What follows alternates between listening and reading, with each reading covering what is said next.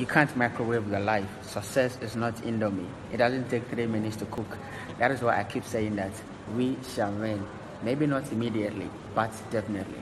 I want people to understand that once you're working on something, the result is not going to come immediately. You have to be patient with yourself. People are getting into a lot of trouble because they are not patient. We see that people are driving cars, having success, so we also want to show off.